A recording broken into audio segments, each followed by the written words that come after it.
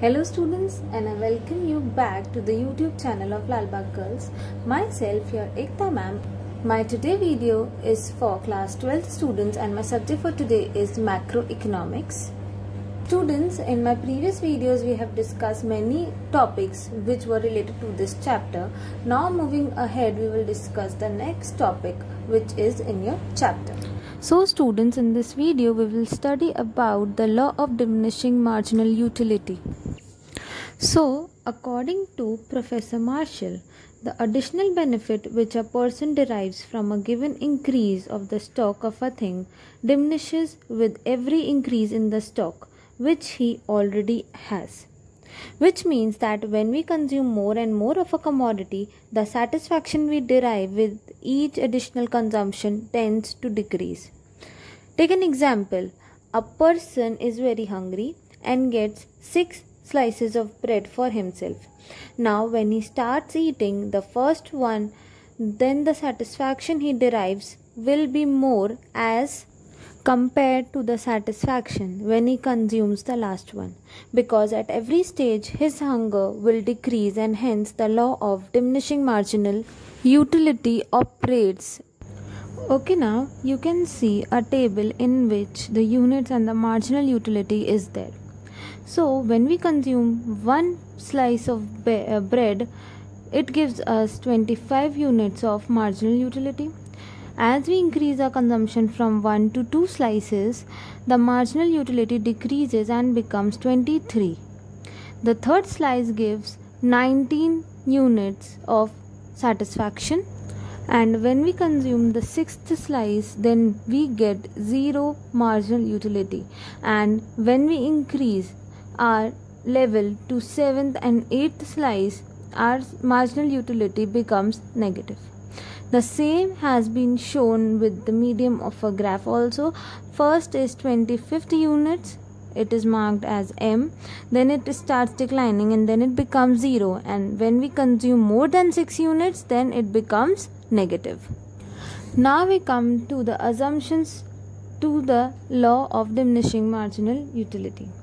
The first assumption is that the unit should be homogeneous, which means that the commodity should be the same in quality and quantity. Like if we are consuming bread, then it should not be changed with the consumption of fruits. The second is that the process of this consumption should be continuous and should be at the same period of time. It should not be like that we are eating something in the morning and then at the night. In this case, the law of diminishing marginal utility does not apply. The third one is that the price of the commodity and its substitute should remain the same, as the price also affects the demand for the commodity. The fourth one is that the taste, habit, fashion and income of the consumer should remain unchanged. The fifth one is that the mental outlook of the consumer should remain unchanged, so that like a person is eating 5 chapatis a day, he must consume the same amount of chapatis. He should not increase or decrease his consumption. If he does so, then this law will not apply in this case. Now we move forward to the last topic of our video today, which is exceptions or the limitations of the law of diminishing marginal utility.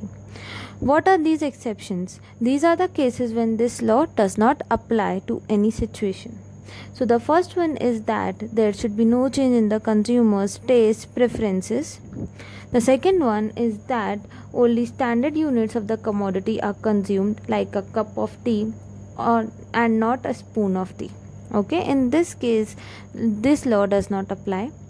The third one is suitable time, like if we are consuming something at 8 am, then we should be continuous in consuming the rest of the commodity at the same time. If we consume something in the night, then this will not reduce our satisfaction. Okay, then the next one is it is not applicable to money and rare collections, as the intensity increases as we collect more and more of these articles. The rest are also some types of cases in case of consumption of intoxicants, in case of change in other person's stock, and many other cases. With this, we come to the end of our video now. Thank you children for watching the video.